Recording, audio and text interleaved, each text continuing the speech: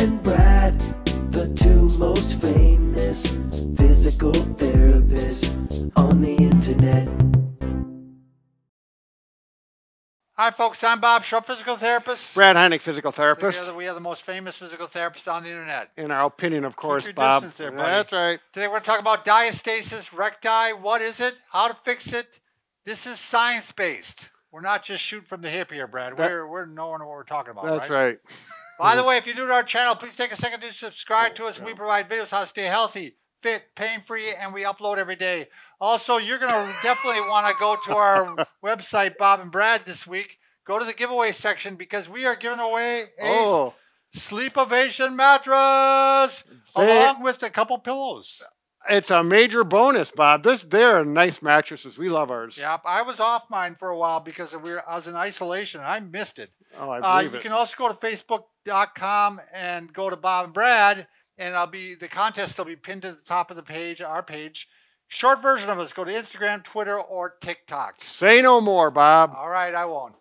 Brad, start up. Diastasis recti abdominis. This is something I'm going to refer to it as DRA, so I don't have to spit that big word, that string of words out. But we have a number of people over the years say we need to get some information on this, and we haven't been ignoring you. We kind of have, but anyways, here it is. We've got the video. Well, somewhat. I suppose we didn't really feel qualified, being that we've never had a baby and we've never been pregnant. Right. So let's do the, what is it? What is it, Bob? It's a vertical separation of your abdominal muscles, right where I have this yellow tape, okay?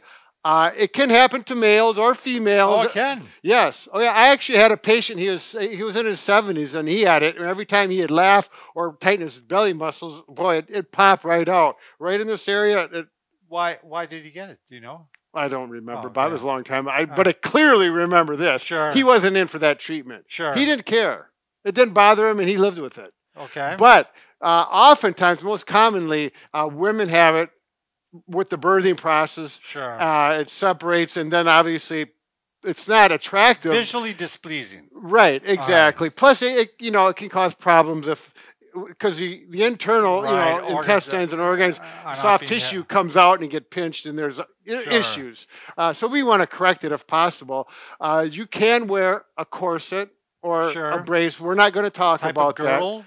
Yeah, right. Okay. We're not going to talk about that, but that option is there. We're talking about physical therapy exercises. So what I wanted to find out was, how successful is this in the studies? So I did a little research, and I went to the Journal of Women's Health, Physical Therapy.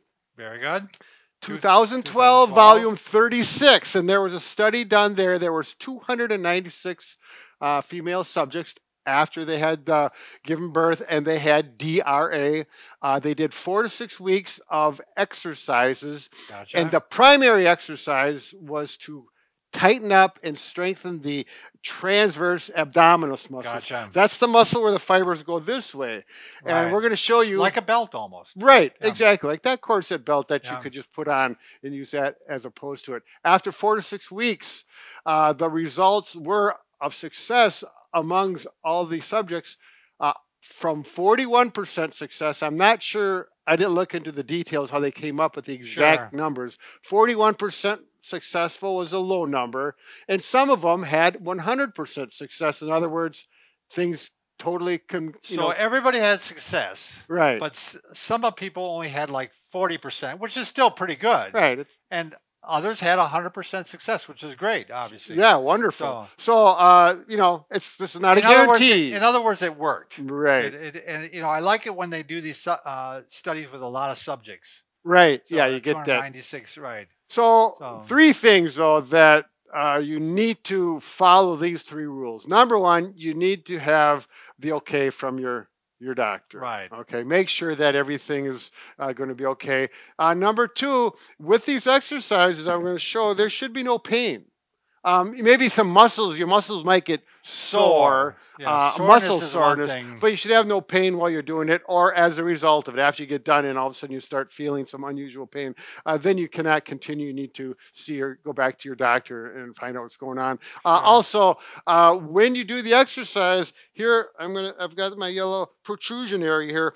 You need to be aware, and if anything protrudes out, you get the little bulge there, you cannot continue the exercise. You have to maintain the integrity of your abdominal muscles, keeping everything in where it belongs. So that's the key. Right. So you're training those muscles. Yeah. There's a lot, it's a lot of biofeedback, a lot of visual feedback you can use. You can touch, you can take well, I'll be laying on my back for these exercises. You might have to use a mirror so you can see it, but you can lift your head up. So shall we continue, Bob? I like the idea too, like you said, to actually some tactile feedback. Or palpate. Palpate. In other words, just feel it. Right. There we go.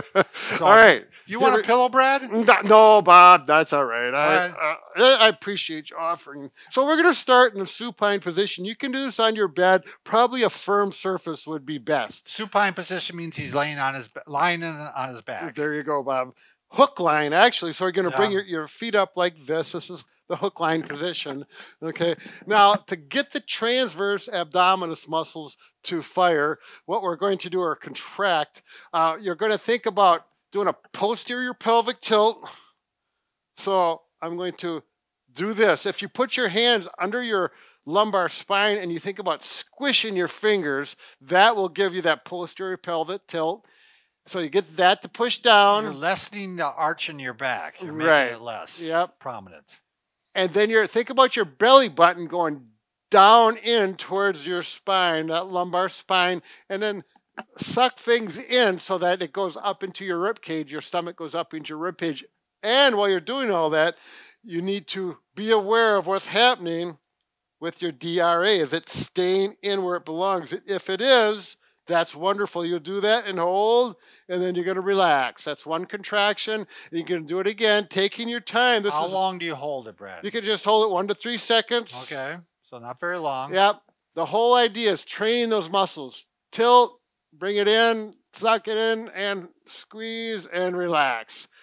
Monitor your fingers. If you had a mirror, if I had a mirror right here, you could use that, or simply look up. That's a little uncomfortable on the neck muscles after a while. I would think, though, just using your fingers would give you feedback. Yeah. Right. I think we're going to have a personal preference there. Sure. All right. Now, you do 10 of those, okay? Now, after you do those for a few days, you can do them daily. You can do them more than once a day. But when you feel comfortable getting the muscles to contract the way you want them to, you can feel the muscles too, as well as the DRA protrusion, or the lack of it, hopefully. Then all that is done. Then we're going to go to the next phase. Gotcha. Okay? So we're going to do the same thing, posterior pelvic tilt, in with the belly button, and up into the rib cage. And then we're going to take the right leg, the left leg stays in this position, and we're going to go up and do a straight leg raise to about 45 degrees. You don't have to measure it, but about to here, and then you're going to go down. And while you're maintaining it, so we're taking a static exercise and adding some movement. So it starts to relate to real life scenarios. And then you just go up and down while maintaining that core posture with the proper closure. If you're not able to do it, you're probably not ready for this one yet, right? Right, I mean, exactly. If it causes the protrusion, or if you're just not able to do it. Exactly. And you can do both legs. Yeah. Obviously, you want to. If this is too hard, but you can just go out to here and maintain the closure, then just start and do that, okay? 10 times on each leg. And then the 45 degrees, okay? And then, you're going to work on that for a few days until you can consistently hold it in. Now, it's going to be very difficult, particularly initially after you've had, obviously, Bob and I can't relate to having babies, but we've had wives who had babies, and that's right. We've got feedback that way. Yep. So those muscles are going to take a while to tighten up. So that, you know, that's why on the study it was 4 to 6 weeks that these exercises. Patience. You may have to work on the first exercise for quite a while. Exactly. Before you go to the second one. Right. Exactly. And you can continue, and if you once you get better, again, do all the steps again, and you could go to both feet out, which is quite a bit more aggressive. Wow. With that, you can add some flutter kicks in. Sure. We're trying to introduce some movement while you're doing this, as that is when you're on a daily life. Gotcha. Okay, so that's all I'm going to show today, Bob. What's the third exercise? I thought there was a third exercise. A static crunch?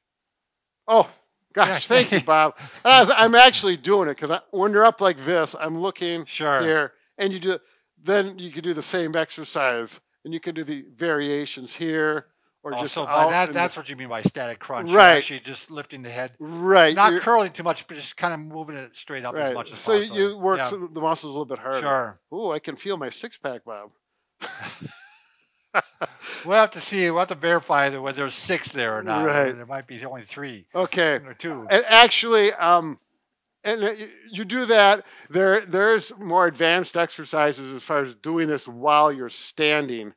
So that when you're moving around. So you carry it over from supine to standing. Right, to everyday life. Sure, gotcha. But we're just going to take it that far today. So very good. I think that it's, oh, by the way, if you're having problems with it, if there is the pain, you know, you may have to go to a physical therapist. Right. If you're really having problems with the feedback and getting things to close up the way it should be. So very good. Good luck with your thing, with the exercises, and enjoy. Thanks for watching.